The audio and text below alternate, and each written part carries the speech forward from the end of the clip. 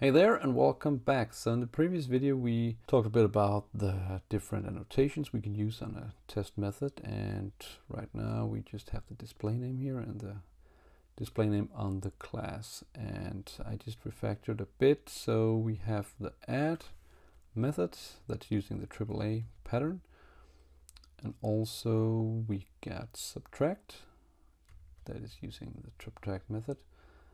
And then we have also multiply. So if we run the test cases here, we can see that they should pass. Okay. And also if you want to sort them by duration or maybe by sort them alphabetically, you can do this using these buttons here. Okay. So let's talk briefly about the divide, because we don't have the divide test method here yet. And the reason is that divide could potentially go wrong. We could have an exception, because if we go to main and let's comment out all the other methods except divide, let's imagine that we do 10 divided by 0. And let's just run main instead. Let's see what happens here if we accidentally try to run the calculator with 10 and 0 in the divide function. What will happen here? We will have arithmetic exception, divide by 0. So that could be a problem there, because we don't know what the user will input. If this is a front end or we have JavaFX or something, they might input 0. Of course, we could limit this in the front end that we're not allowed to enter 0 here, but we should modify our calculator just a bit, because this operation here could potentially go wrong. So first we could do something like this, that if number 2 is 0, then we're going to do something here. We could throw new illegal argument, argument exception. Okay, so if we have 0 in number 2 parameter, then we throw a new illegal argument exception. We can provide a method here saying that divide by 0.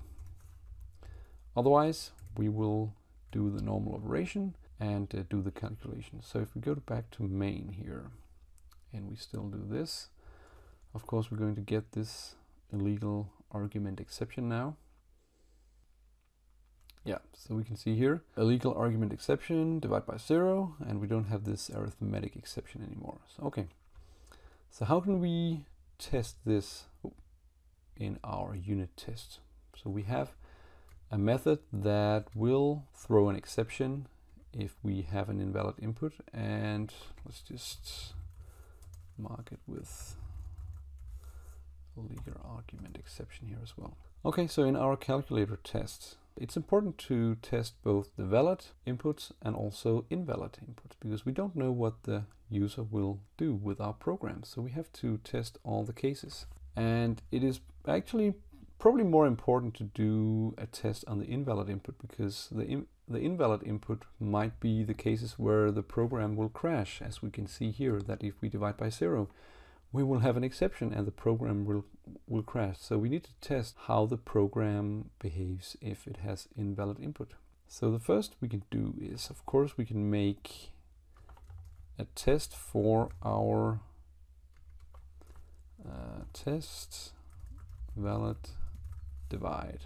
So that is the easy case here. Then we have divide. Maybe we will do 20 and 10. That should be 2 here. And then we can do the assertion. So if we run calculator test here, we can see we have test valid divide. That goes well. So that is all good.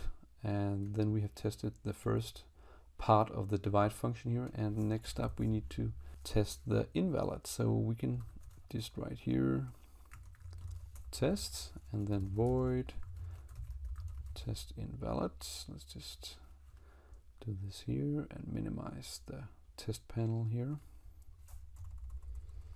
Right, so let's see here, test invalid divide. And let's copy some of the setup here from, let's just take the arrange part So we set up the calculator, then we can do the act here. So first off, we can do one thing here. We can do assertion, then we can do assert throws, and then we can provide the illegal argument exception that we expect. And next up, we need to provide an executable, and we can do this using a lambda expression. And this is basically just a body that will provoke or throw the illegal argument exception. So we will use here the calculator, and we will do divide 10 and 0, something that divides by 0. So that is one assert throws, so that will be an act and also assert. Okay. So if we run this, whoop, let me don't screw up the code here. Let's just run our calculator test. So we can see here that our test is passing invalid divide. So that's good. And we can see that we get this illegal argument exception. We can also try to prove that it's actually working. It is actually not throwing it when we make a legal divide. So let's run the invalid divide here when we have a valid divide operation. That should have the indication that it should fail. So we can see that when we make a valid divide, the test will actually fail because it expects to get this illegal argument that our calculator will throw in this case. But it doesn't get it because it is a valid divide. So it is actually getting this exception. So that is one way. If we want to have even more control of our test, if we want to make sure that we are getting the correct text here, for instance, divide by 0, we can see we get this message from our illegal argument exception. We also have an option of looking at this message here from the exception. So if we want to do that, we can see if we hover over assert throws, it is a public static t extends throwable, and it means that this method will return a throwable. So basically we can use exception, and then we can get the exception here that is being thrown. The reason why IntelliJ is underlining red here is because we had this error just before, so it is not really a syntax error right now. But then we can make an extra assertion, and we can write string expected message. So we expect divide by 0. This is what we expect from our exception here, our illegal argument exception.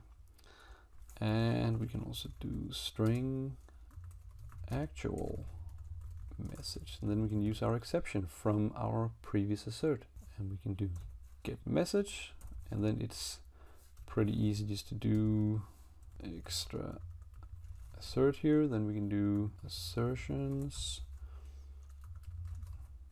assert equals, and we can type in the expected first, expected message, and the actual message. Okay. Yes, we can see we are arranging our calculator, we are acting and also actually asserting in here, because we assert that we get this exception thrown, we are making an invalid divide, then we make an extra check that we get this special message from the exception. This is what we expect, this is what we actually get, and then we assert what if it is equal.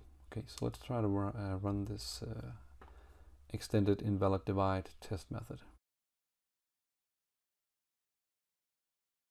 Okay, so we can see that test invalid divide will pass. All of them will pass. So that is good. So if we modify for some reason, if we, let's say in our development work, we agree that there should be a different error message here, it should just be divide error, something like that. We can see that our unit test will reflect this immediately when we run this. So we can see here, test invalid divide. It expected divide by 0. It got the divide error, and that is not what the assertion should be, so it failed the assertion. So this is just an extra check that we have fine-grained control of this part of our program. So this part, if we take a look at we can see the test valid divide. The test valid divide will check this portion here and also this part of the method, but the test valid divide will not check this. Actually, this is why we have the test invalid divide, because we will provoke our calculator to throw this exception, and then we will check if it is actually able to handle an invalid input. Okay, so that was an extension of our unit test. So now we have a more or less complete unit test of our calculator. And the good thing again here, we can rerun this test now. We can use this, we can modify it, adapt it to our needs, and then we can rerun it to get an indication of whether our program works. So that concludes what I wanted to demonstrate here in this video about unit testing. It is really important, and it is important to test invalid and valid inputs. Okay, so hope you make this work and have fun with this. Bye bye.